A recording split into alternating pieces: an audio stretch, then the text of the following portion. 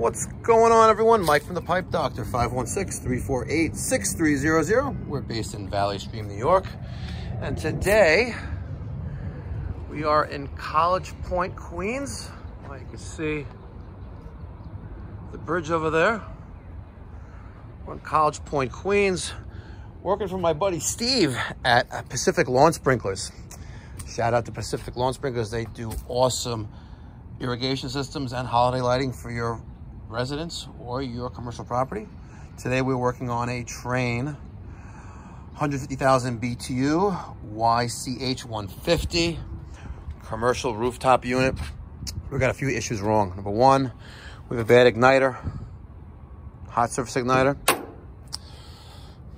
Well, yeah, we definitely do. We're only getting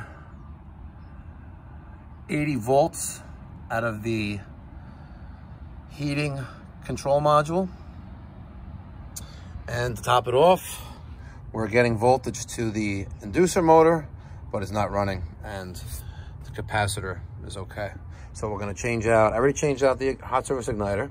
We're gonna change out the inducer fan assembly and the heating control board, and we'll start this bad boy up. Stay tuned, part 2. Replacing the seal, the O-ring. I took a brush and I cleaned this off. It was filthy. Also, that screen right there, that was filthy as well. I took a little wire brush. I cleaned that off. And again, I'm just gonna make sure that the surface is clean and does not have anything that's gonna interfere with a good seal. Okay, there you go. And now we're going to take our new inducer assembly with the new ring and install that. All right, we have the new inducer motor assembly in. Connected to the gas valve. Cleaned the plate. We put a new gasket in. We have our new hot surface igniter in. And we have our new control board. The relay is a little bit different, as you can see. And right now we have the steady heartbeat flash. If you look in the service facts, you'll see that means normal operation. And shortly we should have ignition. Right now. There you go. Got a lot of crap coming out of the exhaust holes.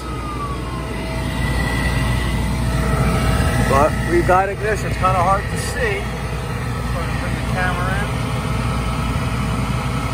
You can see flame in there. We're good. If you got a commercial rooftop unit, whether it's Trane, Carrier, Lennox, whatever make and model you got, Pipe Doctor could fix it. We are service and repair specialists. So if you got no heat, you need heat, give us a call, 516-348-6300. And if you found this video informative, the only real tip I can give you is this was dead, and I cleaned off the plates, put a new gasket in. But in essence, with the sequence of operation, you have a call for heat, right? As long as your safety circuit is all good to go, your inducer motor will power up, all right? And this one gets, I believe, I could be mistaken, but I believe it gets 240 volts, but it wasn't getting any power whatsoever. Sorry, it was getting power, and it was 240 volts, and it wasn't running at all, and the motor was actually hot to the touch when I was here last week to diagnose at the water parts. So, sequence of operation, you have a call for heat, the safety circuit is good, you roll out things like that, high limit switches, the inducer motor powers up, all right? This proves itself that it's running. Then we have 110 volts to the hot surface igniter, then 24 volts to the gas valve to open up. And if it senses flame, we're good. If it doesn't sense flame, it turns off, and on your control, you'll be flashing 2 times on that LED light.